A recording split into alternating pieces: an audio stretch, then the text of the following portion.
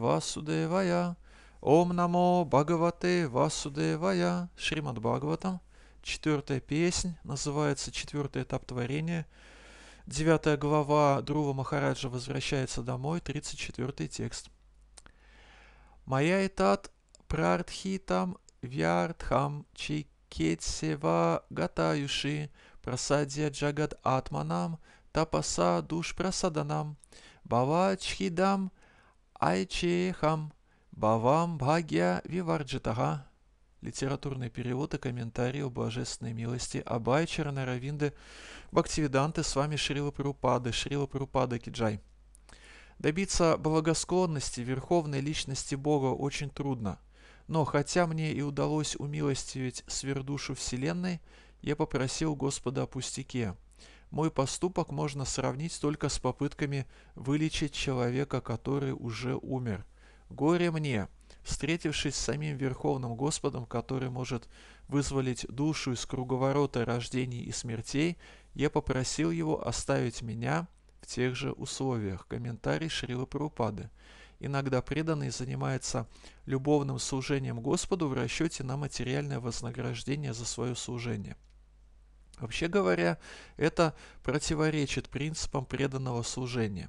Разумеется, некоторые преданные по своему невежеству поступают подобным образом, но Друва Махараджа горько раскаивается в том, что допустил эту ошибку.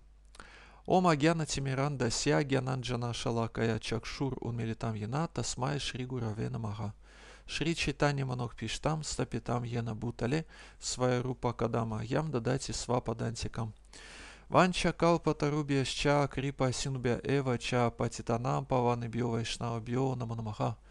Джая Шри Кришна Чайтанья Прабху Нитьянанда Шри Адвайта Гададхара Шри Вас Адигоура Бхакта Вринда. Харе Кришна, Кришна Кришна, Харе Харе, Харе Рама, Рама Рама, Харе Харе. Добиться благосклонности Верховной Личности Бога очень трудно. Но хотя мне и удалось умилостивить сверхдушу Вселенной, я попросил Господа о пустяке.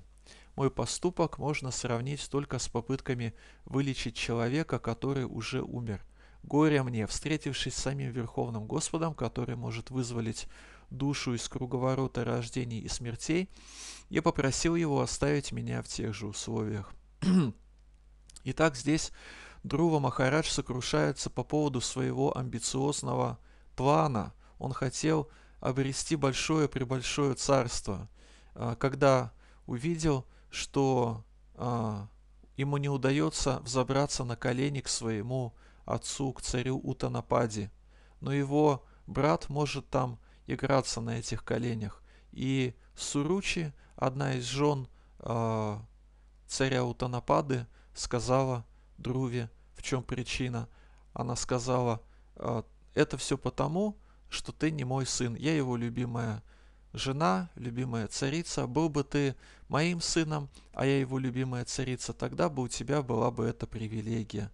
А так у тебя ее нет.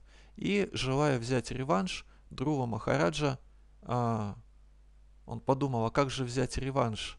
И дальше и Сунити, его непосредственная родная мать, дала ему наставление, сказала отправиться в лес, и потом в этом лесу он встретил Нараду Муни, который дал ему духовную практику и выступил по отношению к Друве Махараджу фактически как в качестве Шикша-гуру, то есть он дал ему духовные наставления, так и в качестве Дикша-гуру, потому что Нарада Муни посвятил Друву Махараджа в повторение мантры «Ом намо Бхагавате Васудевая».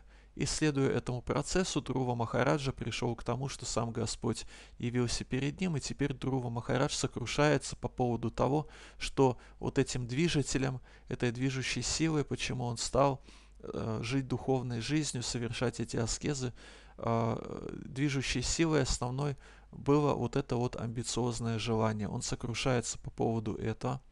И в комментарии Шрила Прабхупада объясняет, что этот тип сознания называется служение Господу в расчете на материальное вознаграждение за свое служение. И это отсылает нас к Капила Шикше. Капила Шикша или наставление Господа Капила Девы своей матери Девахути. Об этом можно прочитать в 3-й песне Шримад-Бхагаватам. И также существует отдельная книга, которая так и называется «Учение Господа Капилы». И там в 29 главе 33 песни Бхагаватам Капила Дев рассказывает о том, что существует преданное служение в разных гунах материальной природы, и он описывает природу от конкретно этого служения Господу в расчете на материальное вознаграждение за свое служение. И это текст 3.29.9, вот этот вот текст 3.29.9, в котором объясняет Капиладев, что это такое. Он описывает конкретный случай служения в расчете на материальное вознаграждение. Когда божеству в храме поклоняется индивидуалист, который служит Господу, рассчитывая на вознаграждение в форме материальных наслаждений, славы и богатства, его служение является преданным служением в гуне страсти. То есть Капиладев относит это служение к служению в гуне страсти. И, как мы знаем из Бхагавад-гиты, разная деятельность, относимая к разным гунам материальной природы, влечет за собой разные результаты, по-разному обуславливает живое существо, и природа гуны страсти такова, что сначала нектар, потом яд. Нектар в форме материальных наслаждений, славы, богатства, потом яд в виде зависти со стороны окружающих, также в виде беспокойств по поводу того, как все это сохранить, также яд по поводу того, что все-таки этого можно лишиться, и когда человек лишается этого, он начинает огорчаться, и так далее, и так далее. Это природа счастья в гуне страсти или природа счастья, которая извлекает живое существо, соприкасая свои чувства с их объектами. И также важную роль здесь играет слово «индивидуалист». Мы все индивидуальности, в том смысле, что имеем уникальную природу. У нас уникальная природа, наша обусловленная природа, наша гуна-карма, или как это называют ученые, психофизическая природа, гуна-карма, психофизическая природа наша. У каждого она абсолютно уникальная, у каждого свои могут быть способности и таланты. Кришна говорит: «Я талант в человеке». У каждого может быть своя уникальная природа. И также у каждого свое уникальное место в духовном мире. То есть нет никакой конкуренции, нет никакой борьбы за место под солнцем. Есть эти уникальные отношения, нам нужно их просто вспомнить. Это не так, что мы претендуем на чье-то место. Мы просто восстанавливаем то положение, которое у нас и так оно зафиксировано, оно закреплено за нами в духовной реальности. Оно, собственно говоря, никуда не делось. И мы пытаемся эти отношения восстановить, повторяя Хари Кришна Махамантру, исследуя этому процессу. И по отношению к этой духовной реальности наше текущее бытие, в котором мы находимся, это все равно, что сон. И там, если смотреть, глядеть на нас из духовной реальности, то это все равно, что как если бы человек действовал активно, а потом вдруг на какой-то момент решил прилечь отдохнуть, уснуть, задремал немножко и таким образом выключился из этого процесса. То есть, несмотря на то, что мы находимся в материальном мире с незапамятных времен, from time immemorial, все равно с точки зрения вечности, с точки зрения духовной реальности, в которой нет вот этого материального времени, делимого на прошлое, настоящее, будущее. Там этого нет. Там есть, конечно же, время, но оно присутствует в форме вечного настоящего. Там нет этого деления на прошлое, настоящее, будущее. С точки зрения духовной реальности, с этой позиции, если смотреть, то множество жизней, проведенных нами в материальном мире, 8 миллионов 400 тысяч форм жизни и так далее, это все буквально краткий миг, краткое мгновение, как вот здесь мы живем, и человек может уснуть или задремать, или даже не то, чтобы даже полноценно задремать, а просто немножечко отключиться, например, во время лекции по Бхагаватам или еще где-то, отключиться, задремать, и тут уже его сосед толкает и говорит ему: «Джив-джагу, просыпайся, проспишь там лекцию или проспишь просад». или еще что-нибудь проспишь. То есть эти отношения есть у нас, и тут нет необходимости конкурировать с другими, потому что это сварупа есть у каждого. Что такое индивидуалист? Значит, индивидуалист и индивидуальность – это разные слова. Мы действительно, каждый из нас абсолютно уникален, как с точки зрения его обусловленной природы, так и с точки зрения вот этого уникального положения и уникальных отношений с Кришной. Но что такое индивидуалист, это объясняет Шрила Прабхупада в комментарии, и также, если мы посмотрим пословный перевод, то мы увидим, что слово индивидуалист обозначено здесь, термин индивидуалист обозначен санскритским словом придхак бава. Придхак бава. Слово бава означает не только любовь к Богу, но также бава означает состояние бытия, то есть определенный склад ума, склад сознания. Мы воспринимаем реальность определенным образом, сформированы определенным образом на основе опыта прошлых жизней, на основе того, как нас воспитали в этой жизни и с кем мы сейчас общаемся, формируется определенное состояние бытия, которое определит нашу посмертную участь, то есть с кем мы станем в следующей жизни. А слово «придхак», оно, собственно говоря, и указывает на то, что человек имеет вот такую баву или такой тип сознания, когда он отделяет свои интересы от интересов окружающих и ставит свои интересы выше, чем прочие интересы. Индивидуалист, служащий в гуне страсти, в расчете на материальное вознаграждение. И изначально именно это настроение сподвигло Друву Махараджа отправиться в лес, услышать наставления Нарады Муни и так далее. И, в принципе, ничего страшного, если какие-то изначальные наши мотивы в преданном служении, которые побудили нас на этот духовный путь встать, если они недостаточно точны или недостаточно чисты, мы их можем задним числом переосмыслить и начать дальше практиковать как бы уже с другой платформы, с другого уровня, с уровня более высокого понимания. Придхак бхава означает «мои интересы выше» или как там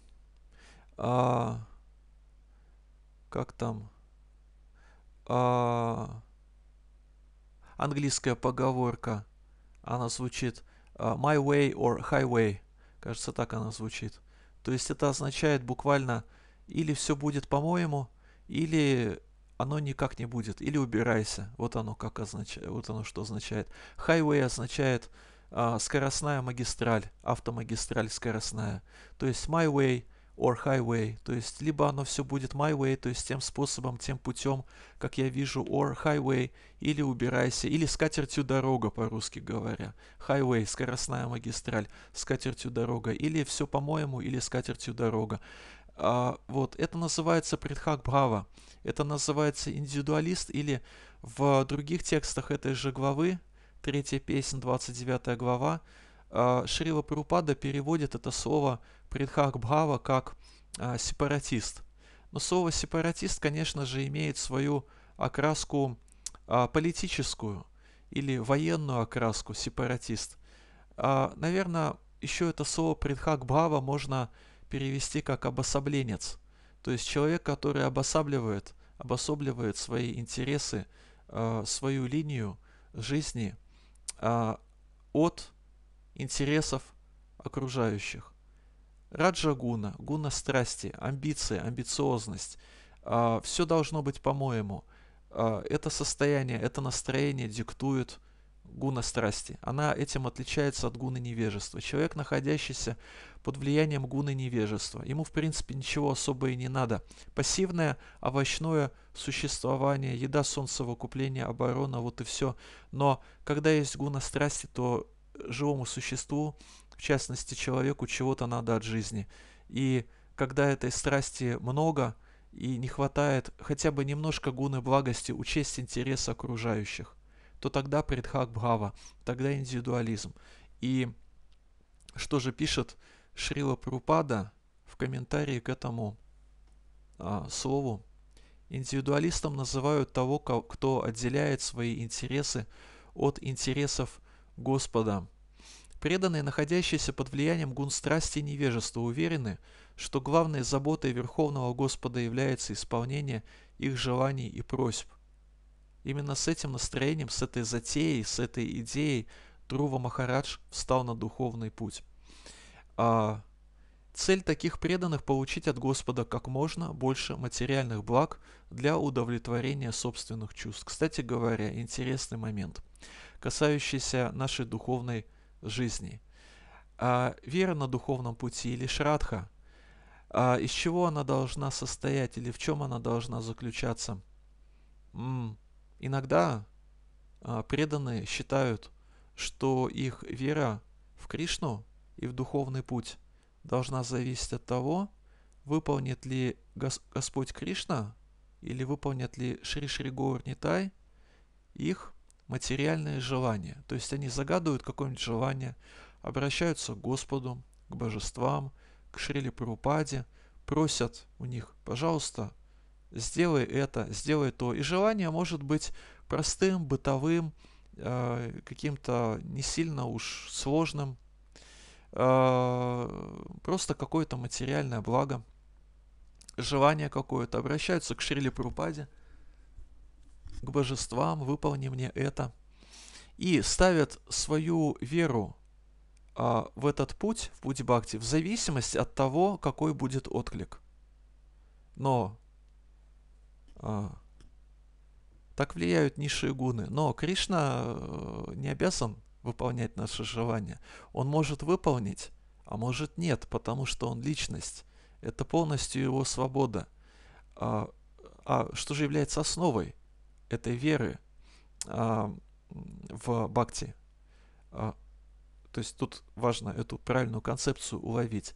То есть если человек, следуя по пути сознания Кришны, загадывает, просит божества о тех или иных желаниях, и Господь, он же тоже милостивый бывает, он может выполнять желания. И, допустим, он выполняет эти желания одно за другим, и у человека формируется вот эта вера в то, что Господь есть, и он выполняет мои желания, и поэтому он есть, и поэтому это работающий процесс и так далее. Это означает, мы формируем в себе не ту веру, не тот тип веры, потому что в этом типе веры, в этой концепции, в этой парадигме оказывается, что действительно, где тут это было написано, что главной заботой Верховного Господа является исполнение наших желаний и просьб. Ему не жалко, он в принципе может выполнить те или иные наши желания, но какой вывод мы делаем из того, что он выполнил то или иное наше желание? Если мы укрепляемся вот в этой идее, что это его главная забота, означает, мы пошли не туда.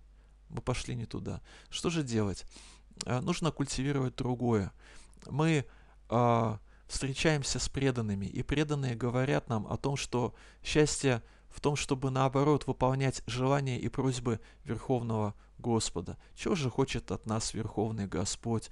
Он хочет, чтобы мы повторяли Его святое имя, повторяли джапу, пели киртан, проповедовали, служили друг другу и так далее, и так далее. Это Его интерес, это Его забота. Он хочет нас вытащить отсюда.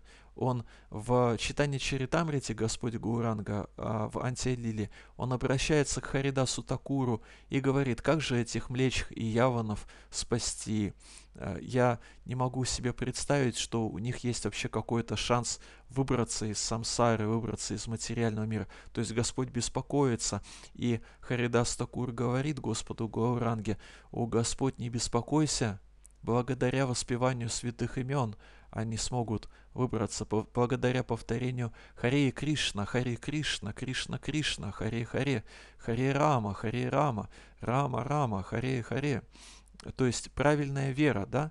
Правильная вера в Кришну и в Шри Гаур Нитай заключается в понимании того, какова моя роль по отношению к ним. И моя роль не такая, что я заказчик, а он подрядчик и выполняет мои желания и просьбы. Если такая роль означает по-прежнему, низшие гуны влияют, и по-прежнему мы находимся в этой придхак-бхаве, в этом настроении, связанном с низшими гунами, в этом настроении, когда, еще раз вернемся к этому определению индивидуалиста, индивидуалистом называют того, кто отделяет свои интересы от интересов Господа. То есть, если человек считает, что Господь, его задача, его главная роль Господа в моих отношениях с Ним, выполнять Его просьбы, мои просьбы, это означает, что я по-прежнему отделяю от интересов Господа свои интересы, то есть меня интересуют мои интересы. Я не заинтересовался еще интересами Господа. И в этом заключается придхак-бхава, или вот эта вот стенка между мной и Кришной. И это означает, что реально вот этой вот связи, этой йоги, этой бхакти-йоги еще не появилась. Но эта бхакти-йога формируется за счет того, что мы пытаемся сломать эту стенку или пытаемся сломать этот устоявшийся накатанный стереотип, вот эту вот колею, что якобы духовная жизнь для того, чтобы Господь выполнял то, чего я от Него хочу, и это будет главным подтверждением того, что Он существует. Это будет главным подтверждением того, что Он существует. Это йога, это бхакти-йога, и правильная вера формируется несколько другим путем. И здесь в комментарии к этому тексту 3.29.9 Шрила Прабхупада объясняет, о каком типе сознания идет речь, когда мы говорим об обретении или о взращивании веры в Кришну и в Шри Гаур Нитай и в Шрилу Прабхупаду. И эта вера, конечно же, формируется и укрепляется в нас благодаря совершению правильных поступков в правильном сознании. Здесь говорится, ум преданного приведен в гармонию с умом Верховного Господа. Это означает чистая преданность. Единственным желанием преданного должно стать исполнение воли Всевышнего. В этом заключается единство преданного и Господа. Но когда у преданного есть интересы или желания, отличные от интересов Верховного Господа, его умонастроение называют умонастроением индивидуалиста. Ну и, конечно же, тут у нас может возникнуть вопрос, как же так, мы же не такие вот прямо святые и чистые преданные, у нас есть всякие повседневные дела, как так может быть, что мы только хотели того, что хочет Господь? Это же означает полнейшее предание, отречение и все такое прочее, а мы люди, живущие в обществе и так далее. Возникает такой вопрос, и ответ на этот вопрос очевиден. Есть вещи, которые напрямую соответствуют желаниям Господа, чтобы мы повторяли Его святые имена, читали о Нем, слушали о Нем, ели прасад, вкушали прасад и так далее. Есть прямые анги. И также есть разные повседневные виды деятельности, которые мы пытаемся одухотворить, связать с Кришной. Есть просто семейная жизнь, а есть грехастха ашрам, есть холостяцкая жизнь, есть брамачари ашрам, есть использование тех ресурсов, которые нам Господь и судьба наша дала в наших собственных интересах, отделенных от интересов Господа. Есть так называемая юкта-вайрагия, когда я смотрю вокруг себя, смотрю, что мне принадлежит, смотрю внутрь себя и оцениваю, какие у меня есть способности, таланты, знания, умения, еще что-то, и думаю, как это все можно занять в служении Кришне, чтобы он был доволен. И чем больше мы можем это все одухотворить, тем лучше. Таким образом мы увязываем свои интересы и интересы Господа, и устанавливается вот эта вот йога. Как же можно это сделать? В читании Чаритамрити дается конкретный рецепт, как это сделать. Это текст, вот этот вот текст из Аделилы 9.42, читание Чаритамрита, Аделила 9.42, это вадж джанма сабхальям, дехинам иха дехишу, пранайр, артхайр, дхия вача, шрея ачаранам сада. Перевод. Долг каждого живого существа действовать на благо других своей жизнью, имуществом, вообще правильнее было бы написать своими, да, не своей, а своими жизнью, имуществом, разумом и речью.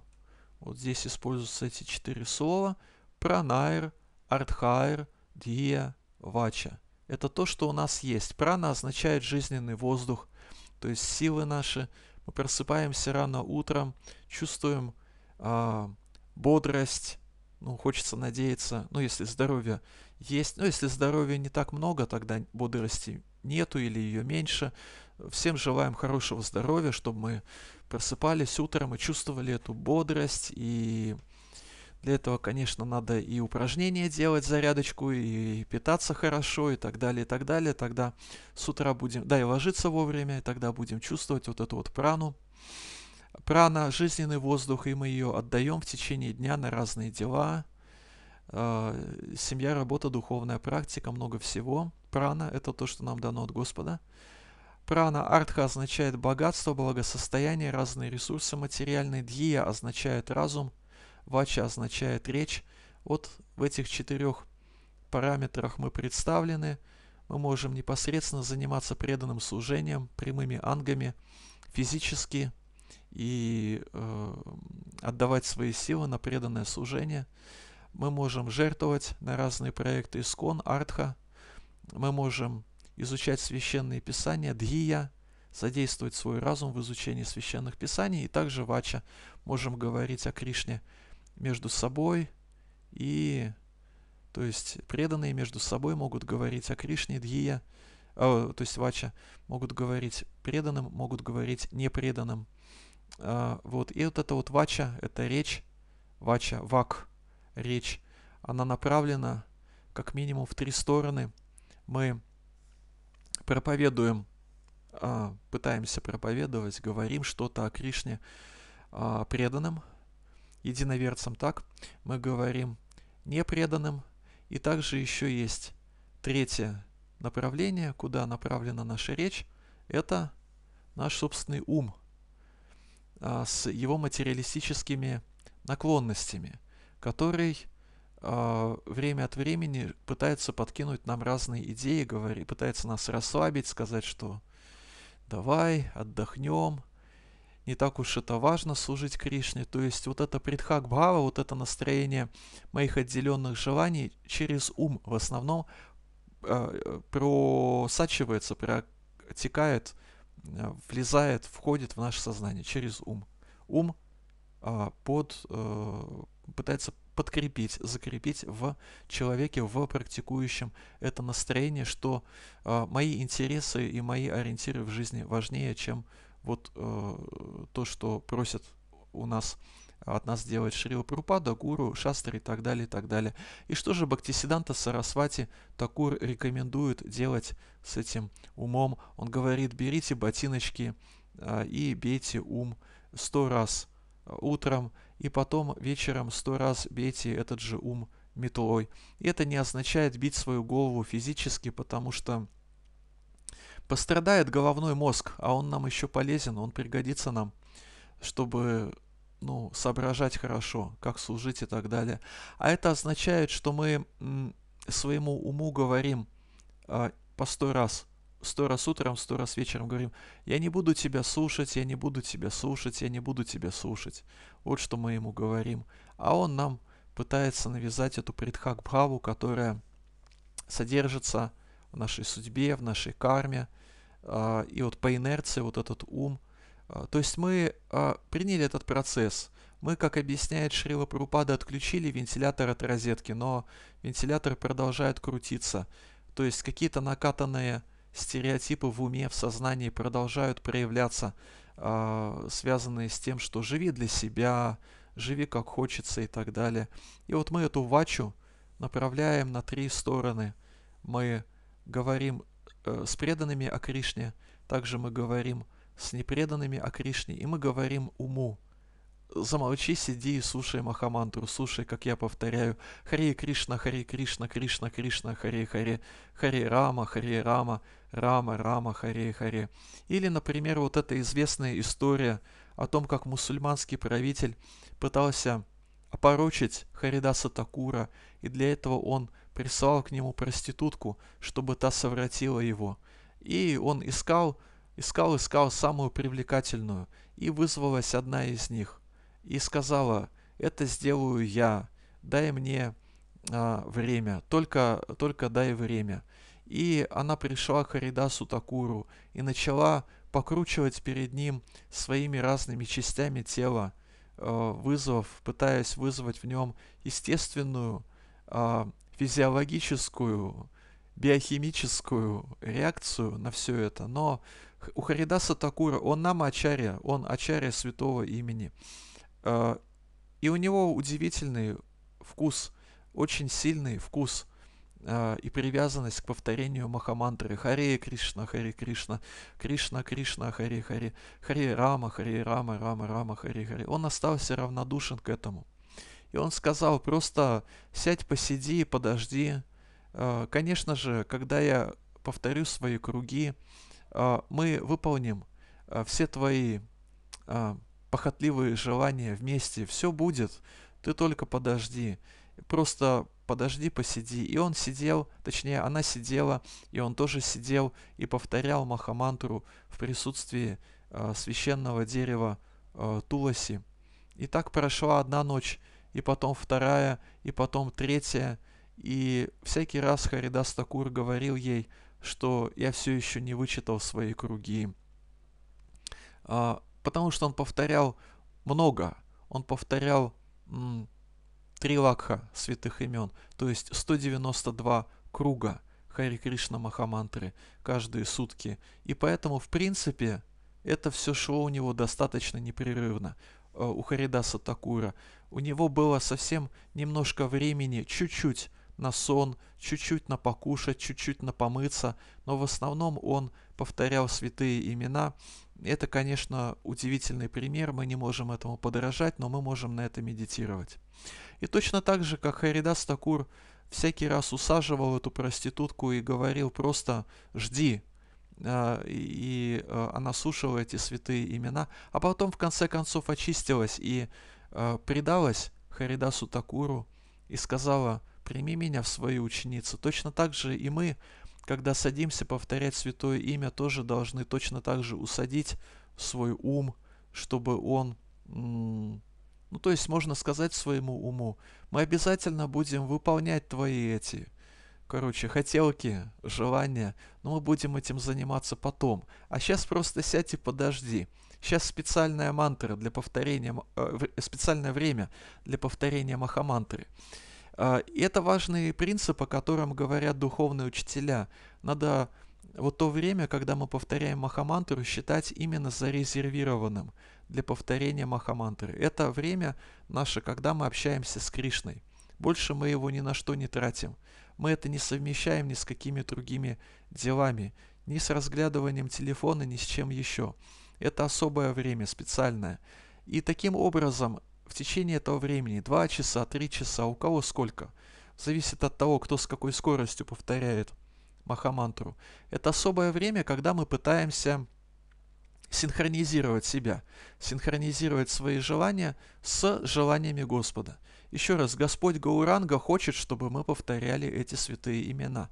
Он специально для этого приходил 534 года назад, чтобы дать нам это святое имя, в которое он вплел Кришна Прему. И это его желание. И мы в течение этого промежутка времени садимся и выполняем его волю, его святую верховную волю. Пытаемся действовать не из состояния придхак-бхавы, не из настроения индивидуалиста, когда я живу преимущественно своими желаниями, а когда я специально вот это выделенное, зарезервированное время под святое имя использую именно для того, чтобы сделать то, что порадует Кришну, то, что порадует Гаурангу, то, что порадует Нитянанду. Итак, здесь есть еще такой текст Сейчас эта панель отодвинется, и я открою вкладку. Где она? Вот она. Нет, это другой текст. Вот этот, 7. 7 текст из Шри Шапанишат объясняет это настроение.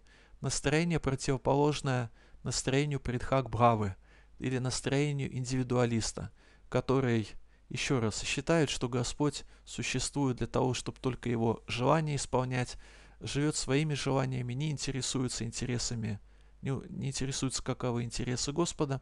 Каково же противоположное настроение и как к нему прийти, и как оно называется, главное дело.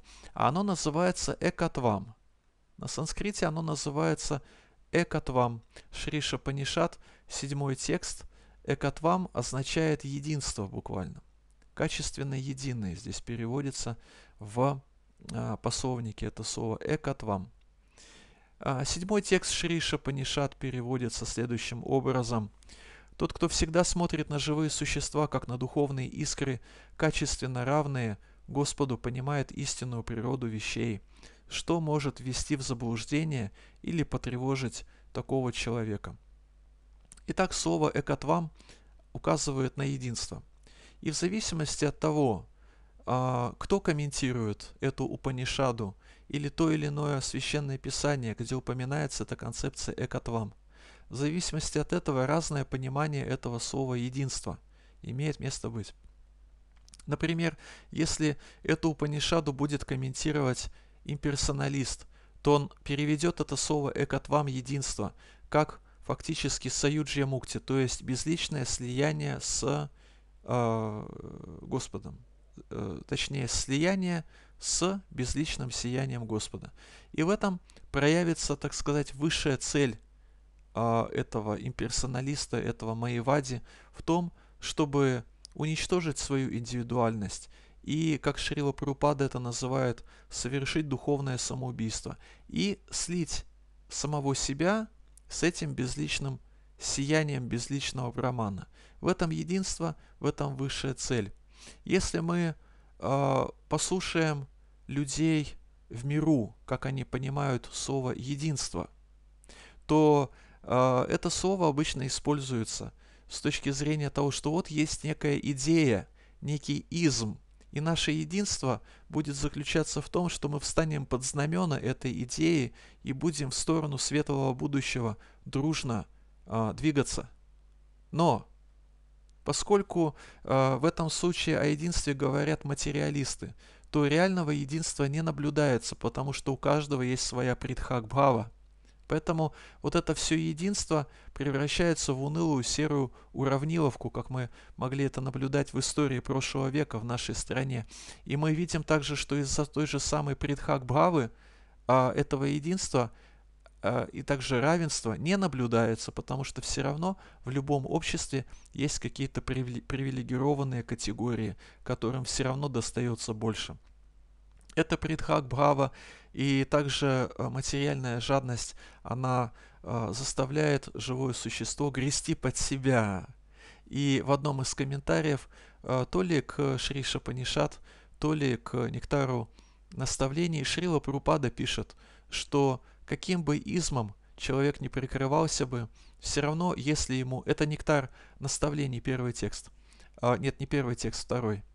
Второй текст про атьякару, про накопительство.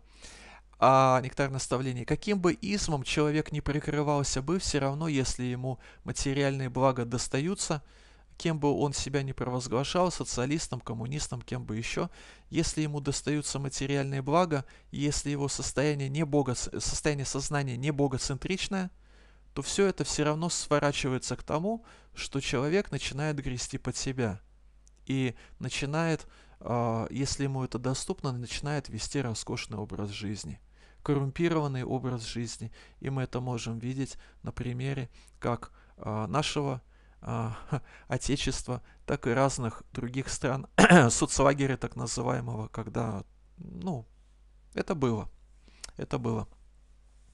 Итак, единство с точки зрения имперсоналиста, мы сказали о том, что это такое, это саюджи мукти. Единство с точки зрения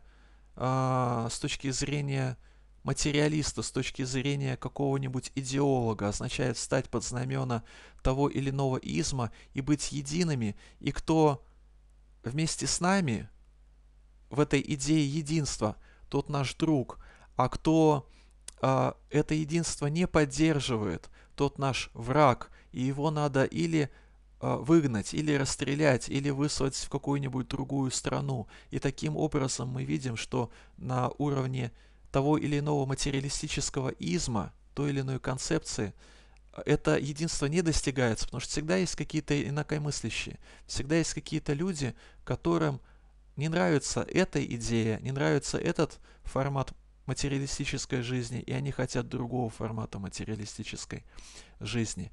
Но что такое экатвам с точки зрения вайшнавской? А экатвам означает синхронизировать свои желания с желаниями Господа, то есть преодолеть вот эту вот придхак-бхаву. И в пословном переводе Шрила Прабхупада вот это слово экатвам переводит не просто как единое, а он переводит его как качественно единое. Это нас отсылает к нашей известной концепции, известному нашему учению, которое на санскрите называется словом ачинтия, бхеда, абхеда, татва. Или, иначе говоря, философия одновременного единства и различия между Господом и живыми существами, его неотъемлемыми частицами. Мы действительно качественно едины с Господом, потому что мы тоже саччитананда. Он саччитананда виграха, Господь. То есть от него исходит вечность знания и я чуть не сказал вечность знания и забвения, да? Знание, забвение, память. Вечность знания и блаженства. Это исходит из него, из Господа. И это также наша природа, как духовной души, осознавать себя вечными, осознавать себя знающими и пребывать в блаженстве служения Кришне. Вот этот вот аспект ананды можно реализовать только в отношениях с Бхагаваном, только в отношениях с Кришной, никак иначе. И только если вот эта вот придхак-бхава преодолена, если человек, если живое существо вышло на уровень экатвам, тогда у него будет в жизни и сад, и чит, и ананда, то есть блаженство. Блаженство в этом, блаженство в восстановлении вот этого единства интересов. Итак, мы качественно едины, но мы количественно не едины. Количественно не едины. Мы маленькие, мы очень маленькие, 1/100000 кончика волоса, а Господь огромный, Он випху, Он огромный. Он показал это очень наглядно Арджуне, когда показывал ему свою вселенскую форму.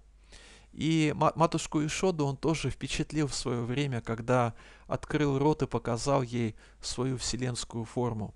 Везде его руки и ноги, говорится в Бхагавад-гите, и глаза, и уши. Он все контролирует, все энергии.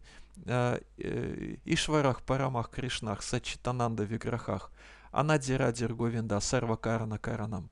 Вот оно его величие. Он везде находится, Господь. И все энергии его. В этом смысле мы не едины с ним, мы отличаемся от него. Мы не экатвам с точки зрения масштабов нашей личности. То есть мы как личность, есть Господь, и его называют верховной личностью. В этом разница между нашей личностью и его личностью. С точки зрения масштабов, с точки зрения количества мы отличаемся, но мы едины в своих качествах. Наша духовная природа, а не материальная. То есть мы здесь постояльцы в материальном мире. Это не наш вечный дом. Вот. И он тоже духовный Господь. Он тоже духовный. И когда он приходит сюда, в материальный мир, 5000 лет назад, как Кришна, 500 лет назад, 534 года назад, как Шри Чайтанья Махапрабху, он тоже является сюда, в этот мир, не в материальном теле, а в духовном теле, которое абсолютно не зависит ни от каких законов материального мира. И как его святейшество Локанатх Махарадж это чудесным образом в одной из своих лекций объяснял, он говорил, не зависит от законов материального мира. Это означает, не зависит даже от того, допустим, есть здесь воздух, или это вакуум, безвоздушное пространство. Вот здесь мы сидим, вокруг нас воздух. Мы дышим им, даже не осознаем фактически свою потребность в воздухе, потому что воздух, он просто дан нам и все. Не было бы воздуха, мы бы, конечно, не могли бы жить. Это как само собой разумеющееся. Это то же самое, как вот мы открываем кран на кухне с водой, и оттуда льется вода, и как-то мы особо не задумываемся над тем, что ее могло бы и не быть, например. А это само собой разумеющееся, это нормальная штатная ситуация, что есть вода, само собой и воздух тоже есть, но мы зависим от этого воздуха. А Господь не зависит ни от воздуха, То есть не будет кислорода, не будет воздуха, все равно и он может дышать, находясь в своем духовном теле. Он не зависит от того, есть солнечный свет или нет солнечного света. Мы очень сильно зависим, он не зависит, потому что от его тела, изначального тела, его как изначальной личности исходит это сияние, которое озаряет все вокруг. Он абсолютно независим ни от солнца, ни от воздуха, вообще ни от чего. А мы зависим. В этом заключается философия Ачинтья Пхеда Абхеда Татвы. То есть мы едины с ним, как духовные существа, но мы отличаемся от него с точки зрения того, что он всем повелевает, а мы, не так уж много чего можем. Мы его частицы. Мы его частицы. Итак, как это экатвам может быть реализовано? Здесь описывает Шрила Прабхупада в этом комментарии. То есть, как можно преодолеть эту придхак-бхаву. Потому что Друва Махарадж сокрушается в сегодняшнем тексте, что это была ошибка. Шрила Прабхупада в комментарии пишет, это была ошибка. Друва Махарадж сокрушается в своей ошибке, что у него было это настроение, вытекающее из гуны страсти, амбициозное, честолюбивое настроение «хочу большое царство». Как это придхак-бхава преодолевается? Здесь описывается эта парадигма. Слово «экатвам» указывает на единство интересов Господа и живого существа по аналогии с семьей, где интересы всех ее членов совпадают, или нацией, национальные интересы, которые едины, несмотря на то, что она состоит из большого количества самых разных людей. Все живые существа являются членами одной высшей семьи, поэтому их интересы совпадают с интересами верховного существа. Все живые существа принадлежат к единой семье, во главе которой стоит верховное существо, и их интересы не могут противоречить друг другу. В духовном отношении. Когда есть духовное сознание, то тогда они, конечно же, тогда они не противоречат, когда есть духовное сознание. А когда его нету, то происходит что? Происходит столкновение между различными существами, потому что в нем в материальном мире нет истинного центра наслаждения. Нет истинного центра наслаждения. Живые существа не понимают, что Боктарам Ягетапасам, Сарва Лока Махешварам, Сухридам Сарва, Бутанам Гетвамам Шантим Ричхати. Они не понимают, что Господь Боктарам Ягетапасам, что Он верховный наслаждающийся, и наслаждать нужно Его. Если мы Его наслаждаем, то тогда нам тоже на сердце легко становится и становится радостно жить. С каждым днем все радостнее жить. Боктарам Ягетапасам. Потом Сарва Лока Махешварам. Он повелевает всеми мирами и планетами. Сухридам Сарва Бутанам, он друг всех живых существ. Просто позови его, просто повтори Харе Кришна, Кришна Кришна, Харе Харе, Харе Рама, Рама Рама, Харе Харе. И он тут же явится, если повторять будешь внимательно. Он явится, будет танцевать на языке, все будет очень хорошо. Когда нет истинного вот этого центра наслаждения в виде Кришны, то тогда возникают разные столкновения.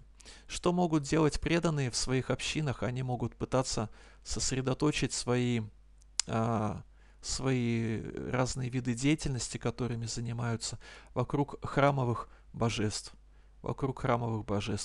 Потому что это центр общины, официальные божества, которые устанавливаются в храме, они общие, они официальные, они Ишвара, Вологда Ишвара или Череповец Ишвара, что угодно, они участвуют в жизни преданных, местных преданных, но они участвуют соразмерно тому, насколько преданные хотят, чтобы они участвовали в их жизни.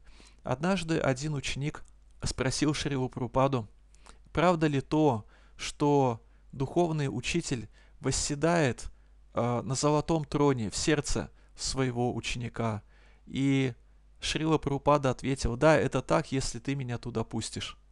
Точно так же и с божествами, если мы их пускаем в свою жизнь, если это часть нашего баджана, нашей молитвенной практики, если мы обращаемся к ним, если мы, собираясь вместе в храме, пытаемся послужить этим божествам, послужить преданным вокруг, то тогда эта придхак-бхава преодолевается постепенно. Она постепенно преодолевается.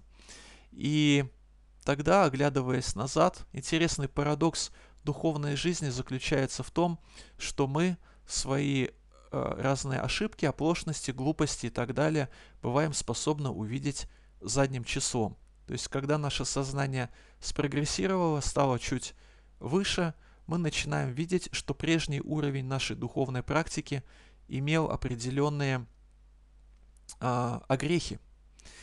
И там могло быть больше, допустим, больше эго, больше эгоизма, больше вот этой вот придрак-бхавы и так далее. И мы можем, подобно Друве Махараджу, начать сокрушаться по поводу того, что вот раньше это было какое-то не такое служение, что-то было не так. А Друва Махарадж сокрушается, мы тоже можем начать сокрушаться, но в принципе это делать не стоит. Его святейшество Шрила Шичинандана Махарадж объясняет на своих ретритах, как происходит духовное развитие. И оно не происходит в виде, знаете, вот такой график, ось абсцисс, координаты, вот такая прямая линия, вот снизу вверх вот она так идет, под углом в 45 градусов, вот так вот вверх она идет непрерывно. Наша духовная жизнь не такая. Она подобна спирали. Развитие происходит по спирали. Один виток прошли, потом эта спираль выходит на формирование нового витка, который расположен чуть выше. Потом она выходит, формирует следующий, более высокий виток. И на каждом витке мы переосмысливаем основы, вынуждены переосмысливать. Мы задумываемся над этим. Переосмысливаем основы своей духовной жизни. Зачем повторять Харе Кришна? Кто такие преданные вокруг меня?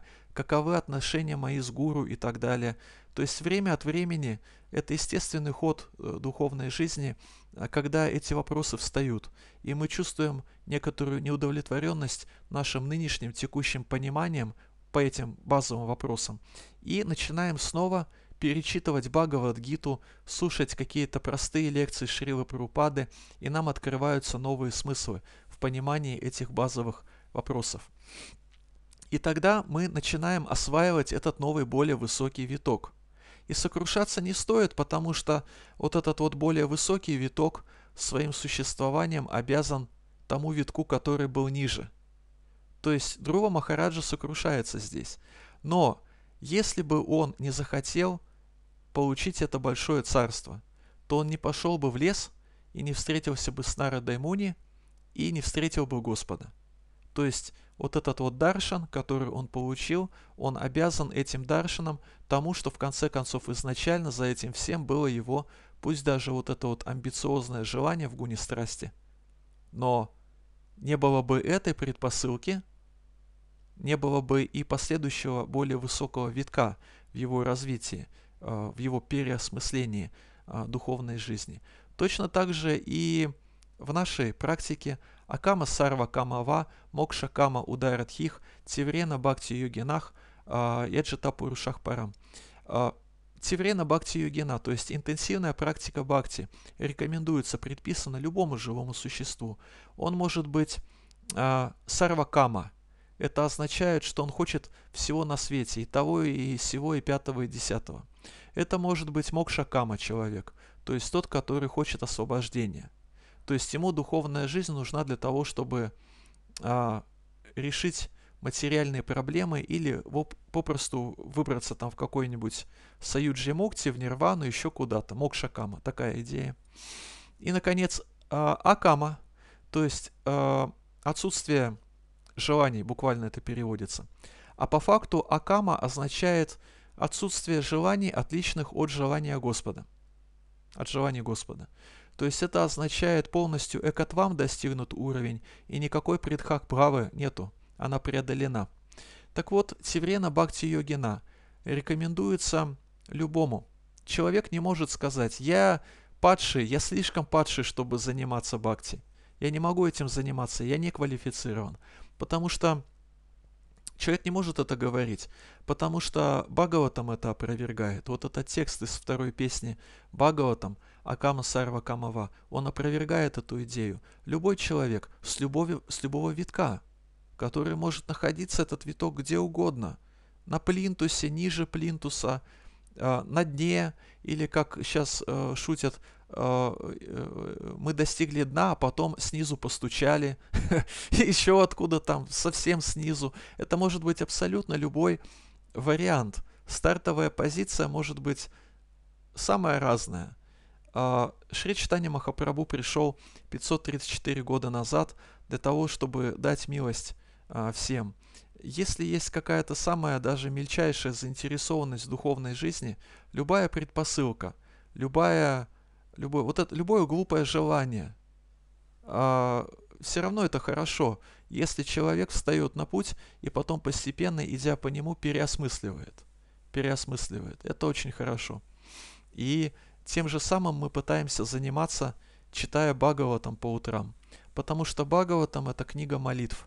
Разные действующие лица обращаются к Господу, а также обращаются к Его чистым преданным с разными молитвами, с разными обращениями.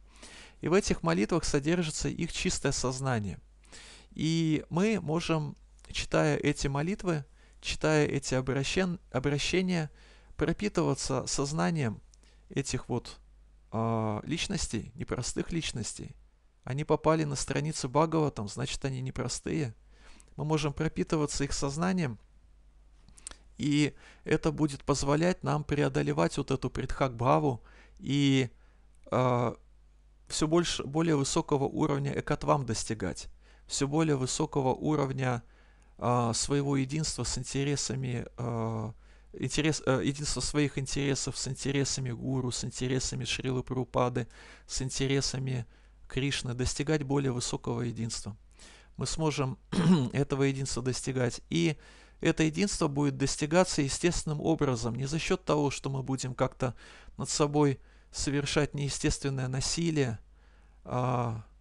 давить на себя и так далее. Это будет происходить за счет обретения вкуса, высокого вкуса, потому что этот вкус и это сознание содержится в этих молитвах, содержится на каждой странице Бхагаватам, который сравнивается со спелым плодом манго, который был клюнут попугаем по имени Шукадева Госвами и стал от этого еще слаще.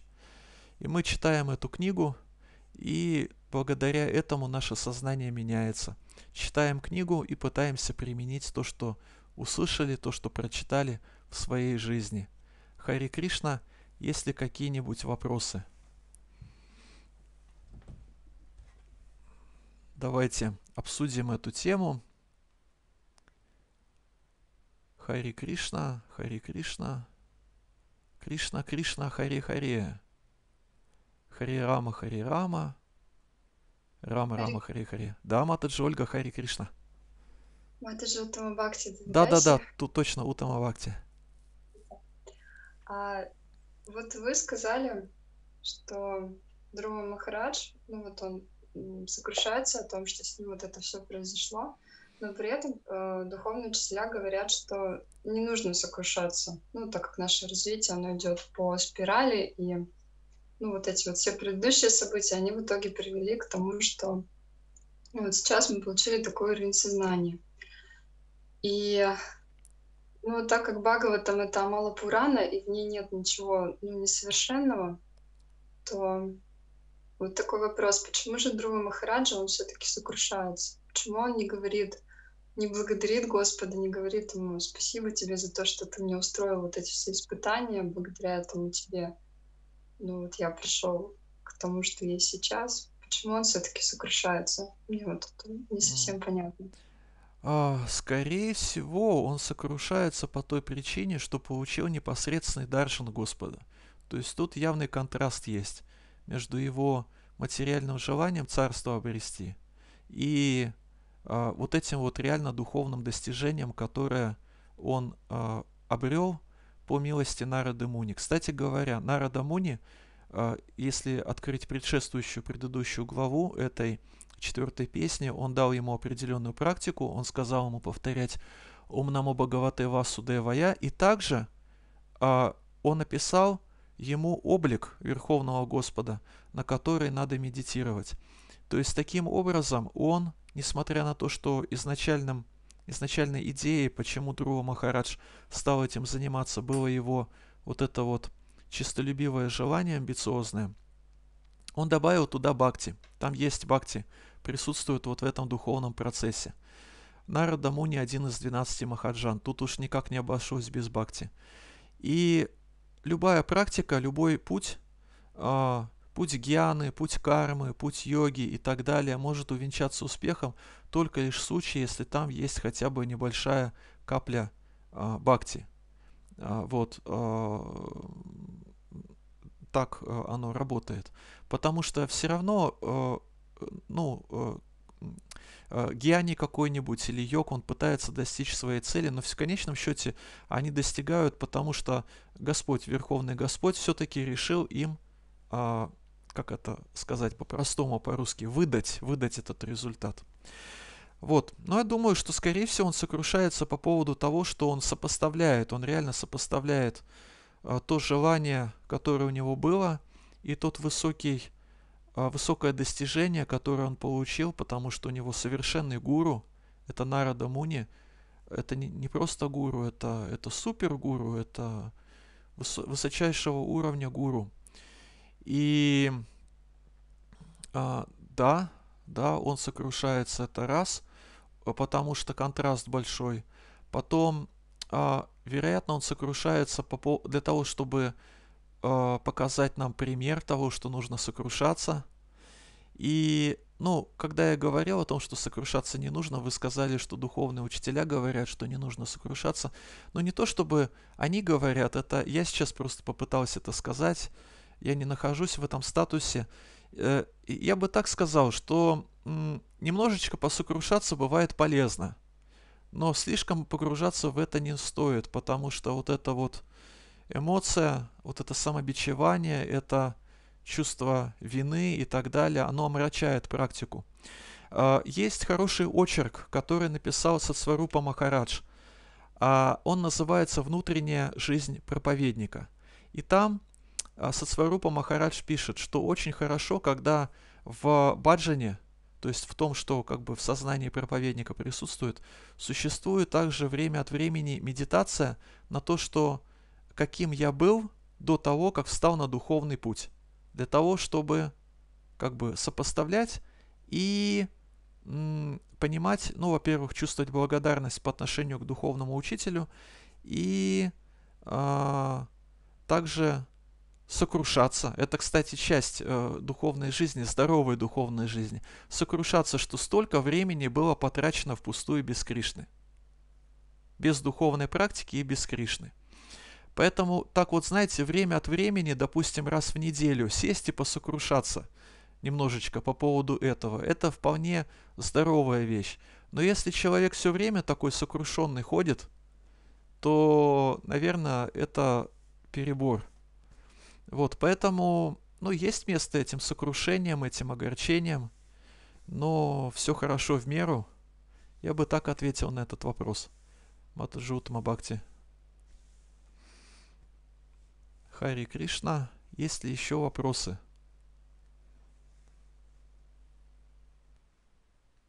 Давайте, поучаствуйте, пожалуйста. Вот камеры тоже включайте. Хотелось бы на вас посмотреть.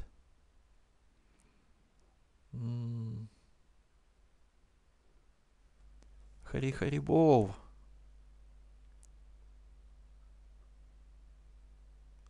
Так, Александр, да, из Ярославля. Давайте. Хари Кришна, мои поклоны. Хари Кришна, Александр. Дорогие преданные, Мадхава Мурари Прабhu. Спасибо за лекцию. Вопрос у меня такой.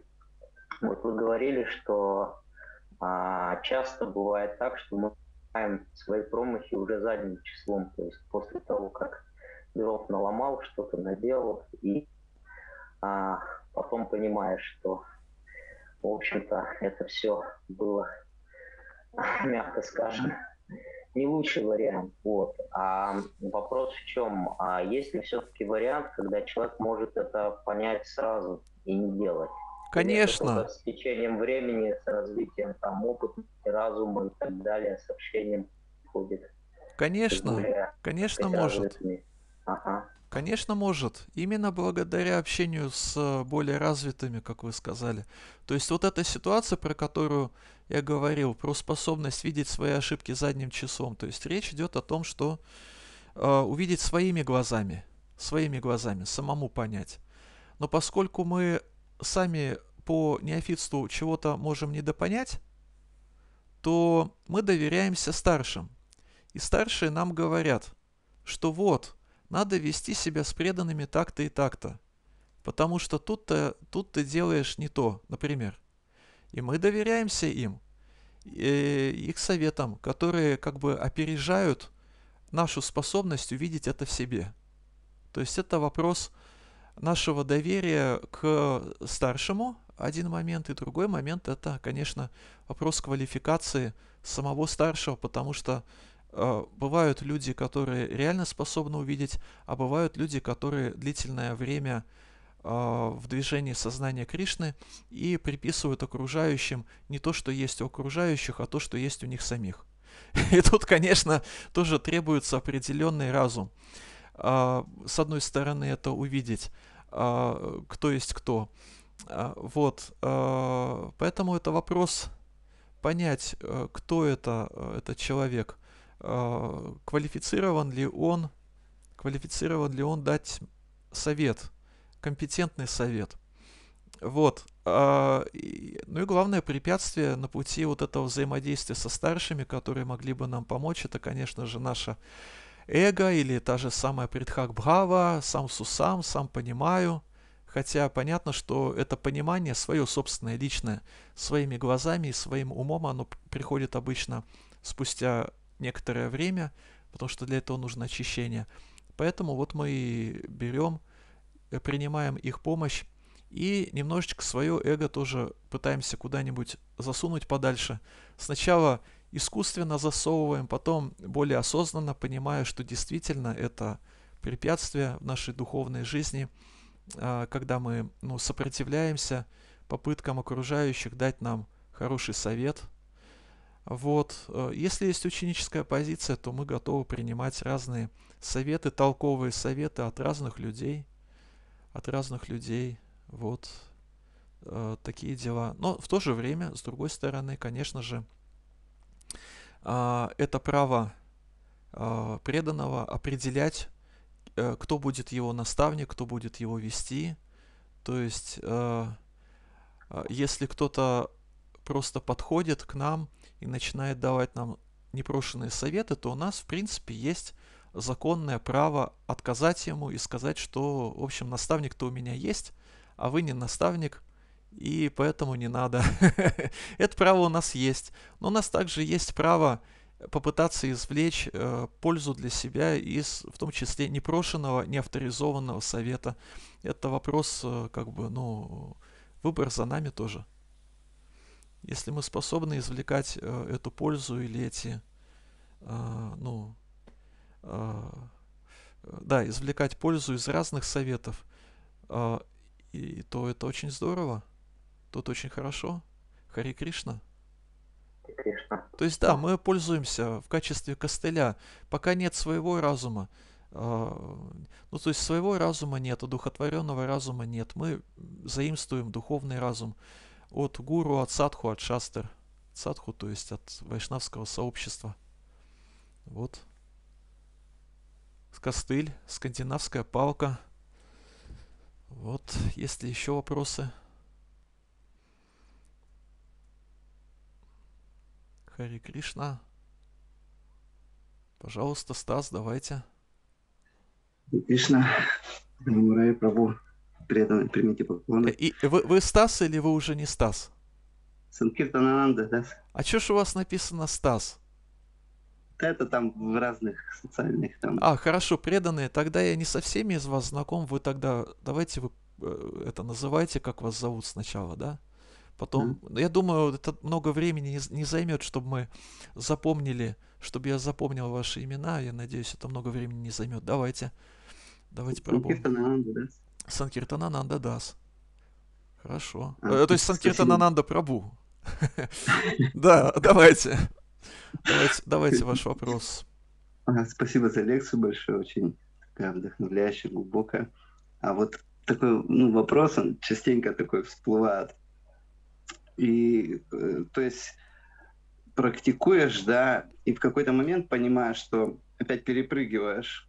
То есть, вроде погружаешься в духовное и читаешь книги много часов, там пытаешься больше мантры читать, что-то еще там, какие-то санкиртаны в храме, и смотришь, что у тебя выполнение там обязанностей, да, начинает тормозиться там с той же работой, еще что-то.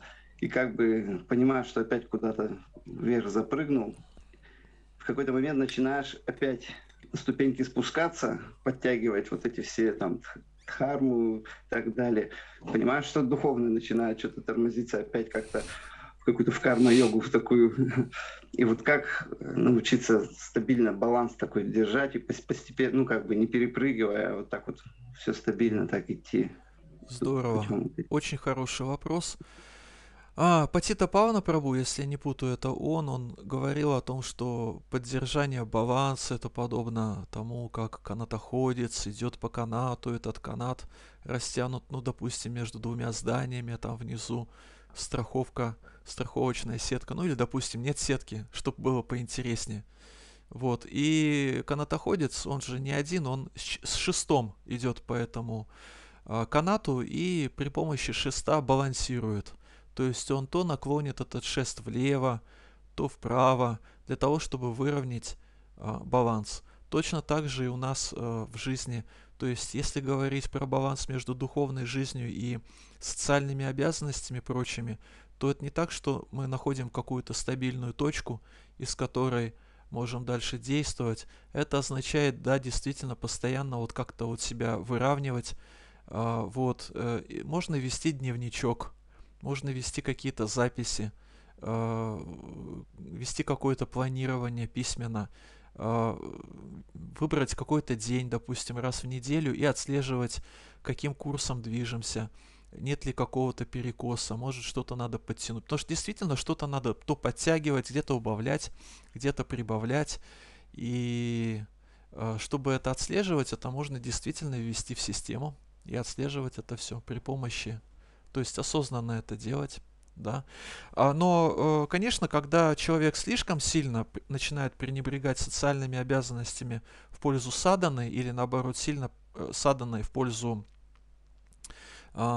социальных обязанностей, это указывает на влияние на него гуны страсти, потому что гуна страсти как раз проявляется в потере чувства меры.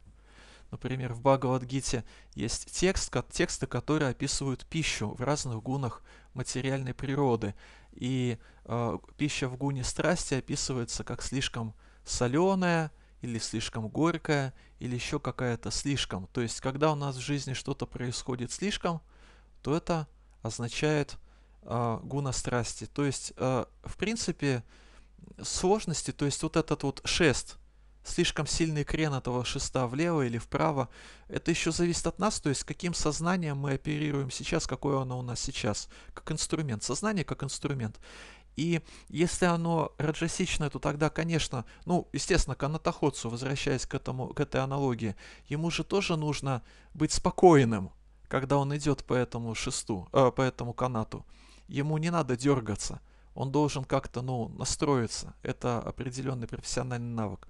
Точно так же и у нас в жизни. То есть, если мы привыкли быть слишком раджасичными, то от этого надо, отвыкать. И для этого надо привлекать в свою жизнь больше того, что находится в гуне благости. То есть, существует 10 агентов или 10 проводников, через которые действуют гуны на нас. Вода, которую мы пьем, книжки, которые читаем, с кем общаемся и так далее, где живем. Я сейчас всего не помню. В общем, мы можем попытаться облагородить ту среду, в которой находимся, один момент. Мы можем пытаться культивировать в себе благостные привычки, другой момент. Благость — это, конечно, не самоцель, но это именно то состояние сознания, в котором этим шестом удастся управлять легче. И вот этих вот заносов влево-вправо будет меньше. И также мы можем почитать соответствующие главы Бхагавад-гиты, 14, 17, 18, в которых описываются разные вещи в разных гунах материальной природы. Что такое знание в гунах природы, что такое благотворительность, аскеза в гунах природы. И вот изучая эту тему, она, конечно, чисто вспомогательная, но она позволяет настроить свое сознание, и если этим заниматься систематически, его реально можно, как сейчас популярно говорить, перепрошить свое сознание глубинно, перепрошить или поменять чита, подсознательный ум, поменять его глубинно за счет вот лет и десятилетий духовной практики можно его очень конкретно перенастроить, и тогда будет гораздо легче, в том числе даже внутренне чувствовать, где я в крайность впадаю. И даже вот начиная с утреннего омовения, они тоже позволяют поддерживать сознание через тело. Мы зависим от тела, и через тело поддерживать свое сознание в саттве, например. Вот эта вещь. Омовение, режим дня, упорядоченность, там питание, разные вещи. Отслеживать свое сознание, быть немножко в позиции наблюдателя. Если меня куда-то заносит, то быть способным посмотреть на себя как бы со стороны, что меня сейчас куда-то заносит. И за счет того, что меня куда-то заносит, я сейчас могу принять какое-то решение, которое будет, иметь не те последствия, которые я бы хотел иметь в своей жизни. Вот, то есть, вот две вещи, то есть понять, что баланс — это не какая-то фиксированная штука, это постоянно его поиск и выравнивание, и можно вести какие-то записи письменно.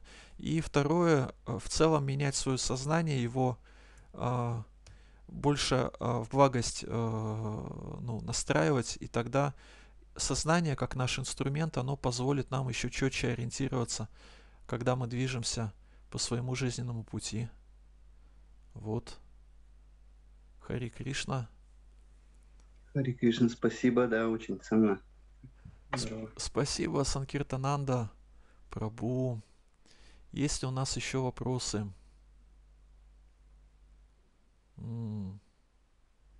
Хари Кришна, Кришна Кришна, Хари Хари. Хари Рама, Рама Рама, Хари Хари. Чего ж мы молчим-то? А? Если нету вопросов, можно еще один? Так, это кто? Это Аким? Да, Нет, это я. Это Санкиртананда. Давайте. Аким пусть задает, если есть. Аким, вы хотели задать, Аким, да, вопрос? Хотели задать? Ну, я, хотел немножечко давайте. такой. Я хотел уточнить, что вы сначала во время лекции сказали, что вы оговорились, что забвение исходит из Господа.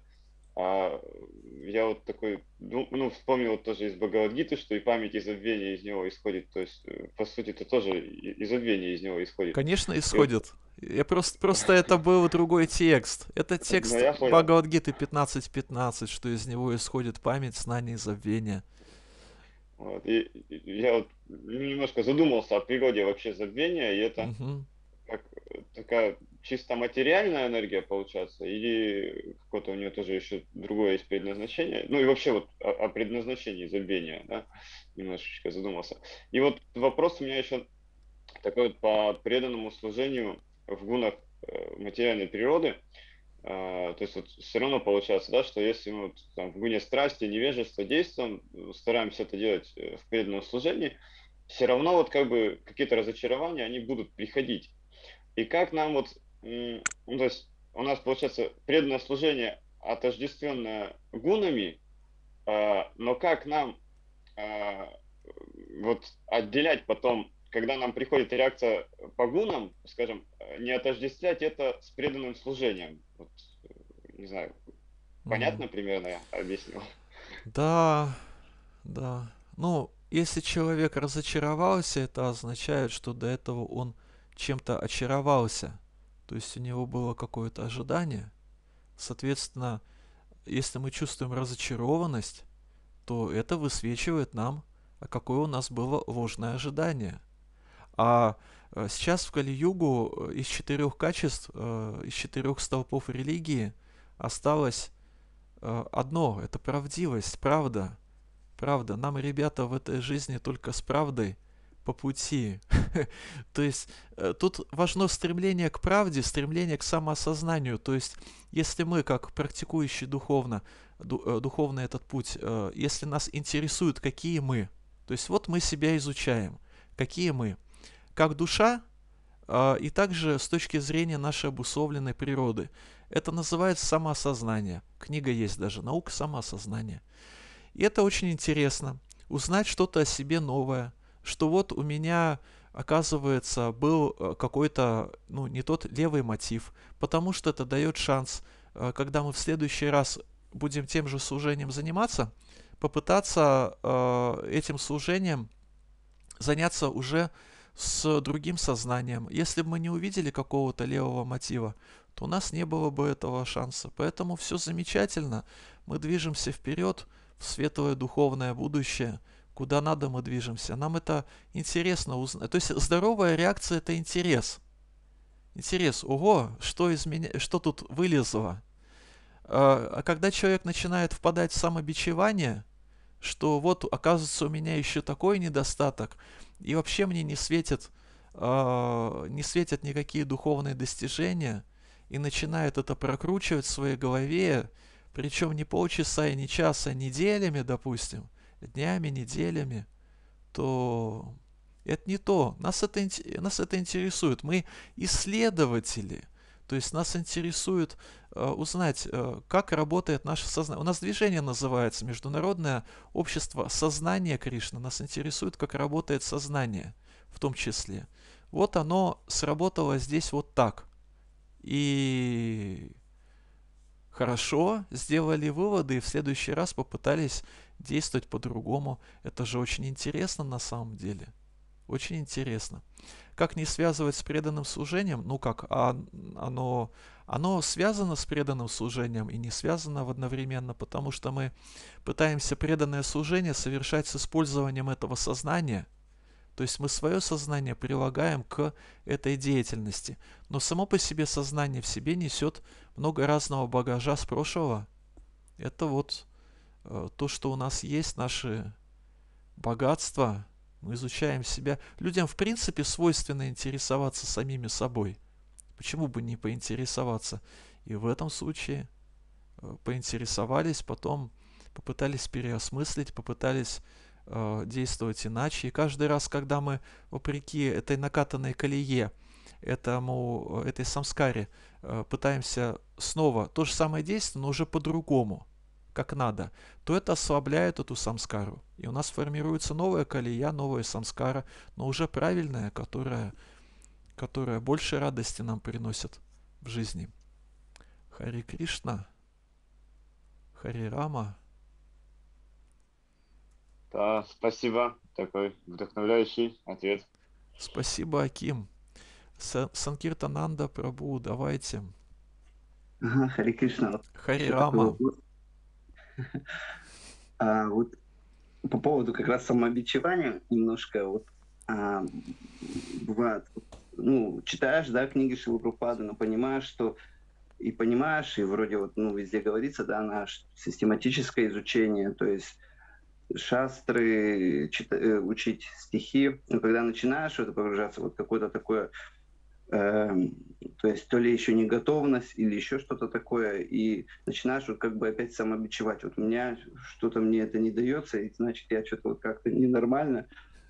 И вот вопрос такой, что то есть это тоже какая-то природа у человека, кто-то может память хорошая изучать, а может, допустим, просто читать книги, если приносит это какое-то удовлетворение, ты погружаешься, или все-таки надо заставлять себя как-то изучать систематически. Не знаю, понятен, нет? Абсолютно, абсолютно понятен. Ну, скажем так, склонность к чтению книг или хорошая память, да, пожалуйста, это может быть по судьбе. А вот склонность читать нужные книги и запоминать нужное, это уже вопрос духовной заинтересованности, духовного вкуса. Мы это по милости получаем от вайшнавов, если говорить про духовную жизнь.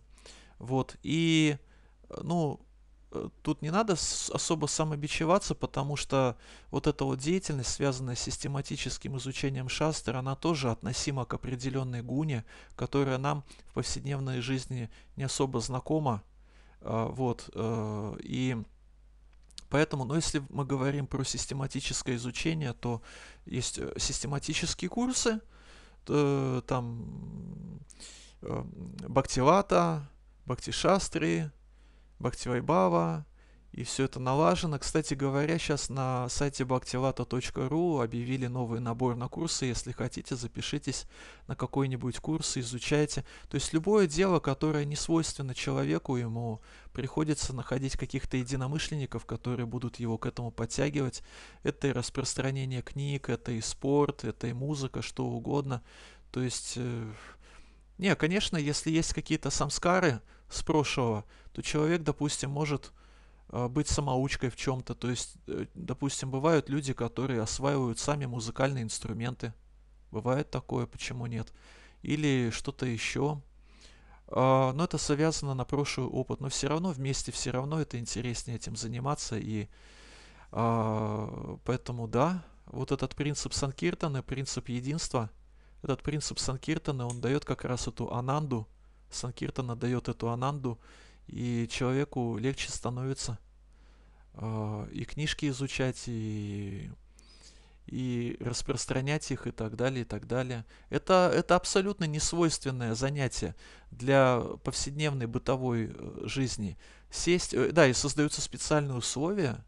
Особенно, кстати, хорошо, если это, допустим, бхакти-шастри на выезде, то месяца так на 4 в Святой Дхаме. Очень хороший опыт. Но это дает определенную атмосферу, от атмосферы дает хорошие самскары для духовной жизни, но эта атмосфера совсем не та, которая наша повседневная атмосфера, поэтому, конечно, ну как человек сам развернет свое сознание в какую-то непривычную ему сторону. Да, нужно, чтобы кто-то осуществил эту буксировку, чтобы кто-то ему помог. Поэтому, да, мы зависим от вайшнавов в этом очень сильно. Не стоит грустить. А вот как-то природа вот тут влияет на это, вот там браманическое, кшатрийское, что-то вот, может, ну, кому-то вот дано вот это все изучать, кому-то, может, сложно очень не дано. Нет. Ну, скажем так, мы в калиюжном обществе явились, родились, и среда вокруг называется манда, суманда, матайо и так далее. То есть люди ленивые до духовной жизни, тамагунщики в той или иной степени и так далее. Что касается природ кшатрийской, браманической и так далее, то, конечно, изначально есть какие-то задатки. Давайте назовем это задатками. Их, в принципе, можно увидеть по астрологической карте, также их можно как-то увидеть в каких-то поступках человека и так далее. Но слово «природа» указывает на то, что нужно культивировать. То есть природа — это не так, что человек уже все имеет. Понимаете, да? То есть природа, она тогда засияет, и тогда это можно назвать именно природой, когда она проявилась. Вот тогда мы говорим, это природа. А пока этого нету, это может быть наклонность, это может быть задаток какой-то в человеке. Природа, она на то и природа, чтобы ее культивировать. Для того, чтобы ее культивировать, надо найти тех, кто в этом преуспел. Вот. Ну, какие-то прямо уж породистые кшатрии, породистые браманы — это достояние предыдущих юг, предыдущих эпох, когда дети рождались, и у них были прямо какие-то ярко выраженные самскары и наклонности с прошлых жизней. Тогда можно говорить о каких-то природах. Включаешь YouTube, и там видишь этих вундеркиндов, музыкантов, которые в возрасте там 5 лет или 6 лет удивительно могут играть на допустим, на саксофоне или на балалайке или на пианино на уровне чуть ли не пианиста Рихтера и удивляешься. Ну, очевидно, значит, человек всю предыдущую жизнь как минимум этим занимался, потому что такой маленький мальчик, 4 года или 5, но он садится к этому роялю с серьезным таким выражением лица, с таким, с которым обычно садятся пианисты где-то 70-летние, 80-летние дядечки и так далее. Ну, видели, наверное, таких детей, да, по крайней мере, по телевизору или на ютюбе, пожалуйста. То есть, значит, он уже культивировал какую-то свою природу, но общество, которое вокруг нас, оно в основном культивирует именно те качества, которые связаны с той или иной профессией. Будь то музыка или там еще что-то, или пение, или там... А вот что касается браманов, кшатриев, вайшев и шудр, то это связано больше именно с характером. То есть обществу нужны люди, которые будут выполнять тот или иной труд, поэтому людей затачивают под исполнение определенных трудовых функций, под профессию. А когда мы говорим про браманов, кшатриев, вайшев и шудр, то это завязано на характер, завязано на восприятие себя, на картину мира, то есть на более глубокие вещи, на ценности. А потом уже из этого, как внешнее проявление, вытекает то, что человек или учит кого-то, или лечит, или командует, или там торгует. Но за всем этим все равно, если человек успешный бизнесмен, какой-нибудь там миллионер и так далее, он же не просто так миллионер, а потому что у него есть определенная внутри ценностная основа для этого и определенные наработки.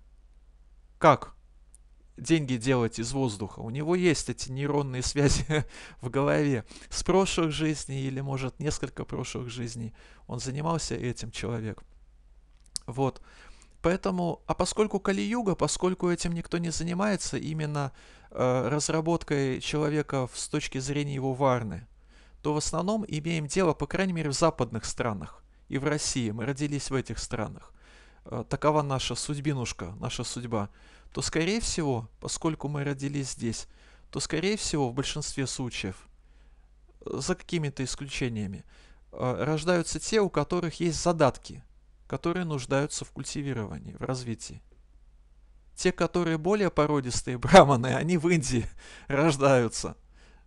У тех, у родителей, которые там папа со шнуром и тоже там поклоняется какому-нибудь божеству или даже имеет домашний храм и живет во Вриндаване, допустим.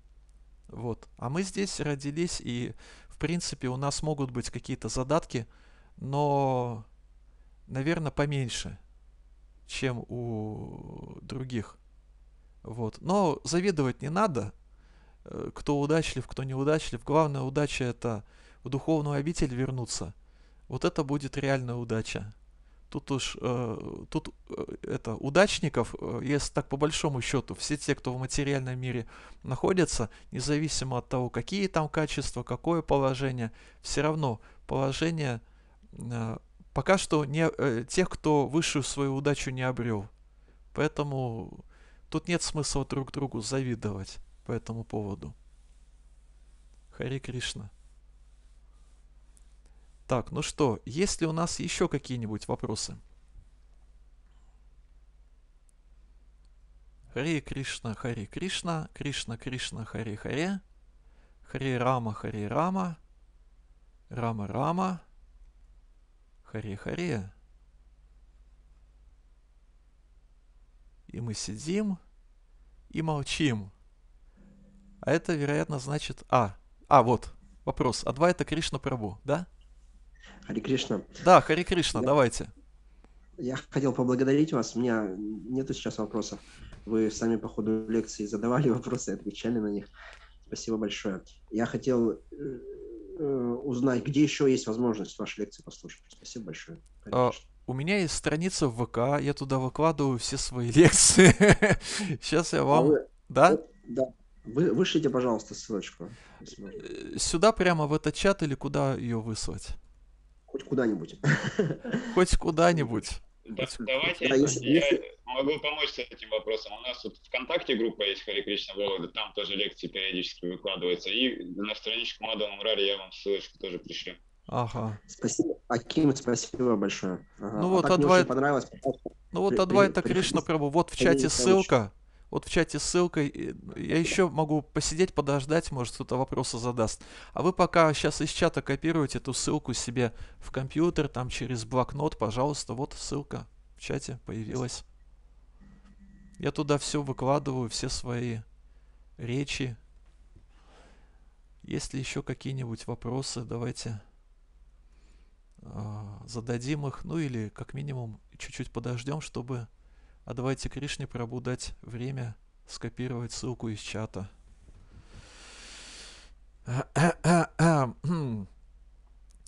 Так. Интересно, есть вопросы или нет?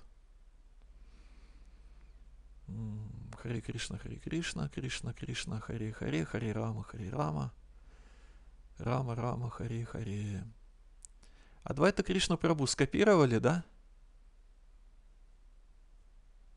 Адвайта Кришна Прабху. Он уже слушает, похоже. Адвайта Кришна Прабху, скажите нам что-нибудь. Да, спасибо большое. Все у меня получилось. Ну все, Да, супер, замечательно. Спасибо большое. Спасибо. И вот такая концентрированная лекция, что мне так еще целый день думать еще.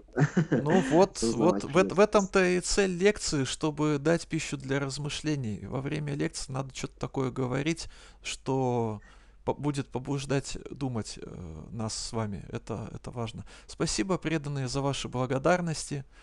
Увидимся где-нибудь, когда-нибудь, пообщаемся. Хари Кришна, Грантарат Шримад Бхагаватам Киджай, Шрила Прабхупада Киджай, Нитай Гоура Примананда, Хари Харибол, Хари Хари Кришна.